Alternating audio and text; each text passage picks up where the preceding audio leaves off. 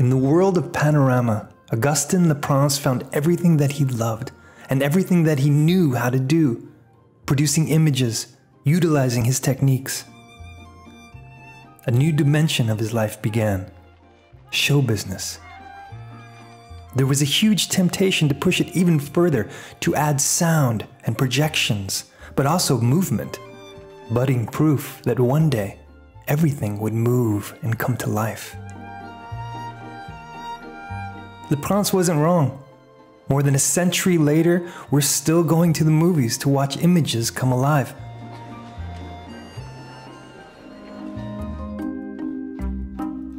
Here's a picture of the whole family.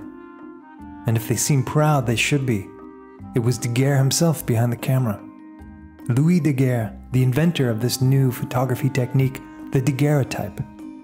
Even back then, we can tell Agustin isn't really there. His gaze wanders. Maybe he's trying to understand how an image can be captured. It's funny, this photo may have caught the birth of his lifelong passion. For the rest of his days, Agustin would be a man obsessed, both as an artist and a technician, with the appropriation of light.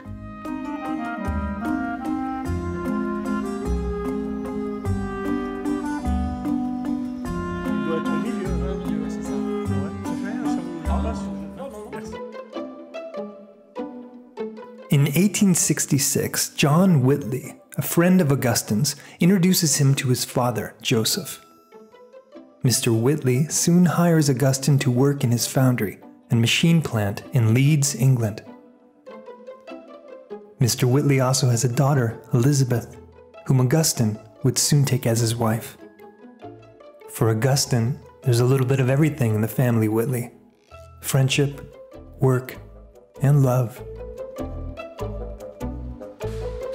Agustin designed the products and traveled throughout Europe to promote them, but sadly, the Whitley family business was poorly managed and was soon on the verge of collapse. Agustin and Elizabeth decide to open a school for the applied arts. They design and perfect the process of putting images into enamel, and they push their innovation even further by reproducing photography. They had a great customer already, a banker, Mr. Wilson. He collected hundreds from all time periods and all provinces throughout France. Agustin and Wilson became great friends. LePrince and his wife immigrate to New York. Elizabeth teaches art in a school for the deaf and blind. Meanwhile, Agustin arranges a meeting, the meeting of his life, with another Frenchman, Théophile Poilpot. Poilpot is already famous and adored. He creates panoramas, realistic paintings with almost trompe-l'oeil-like precision. It happened in a darkened room, what we used to know as a camera. Images of the world outside were transmitted directly through a hole pierced in the wall.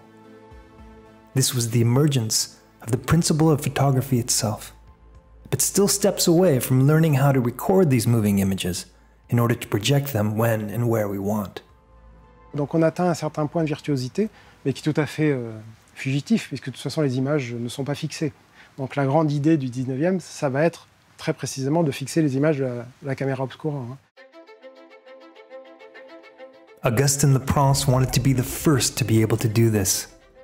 But becoming an inventor doesn't just involve fiddling about. Becoming an inventor is a lifelong pursuit.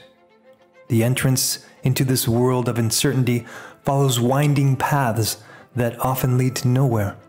For Agustin, it meant sacrificing his work and the social status that came with it. Being an inventor changes how others see you.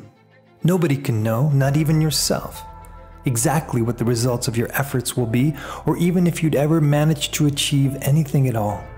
In 1887, Louis LePrince decided to dedicate his life to something that didn't even yet have a name.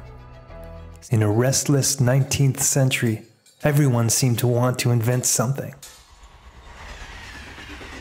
Science and technology had become one.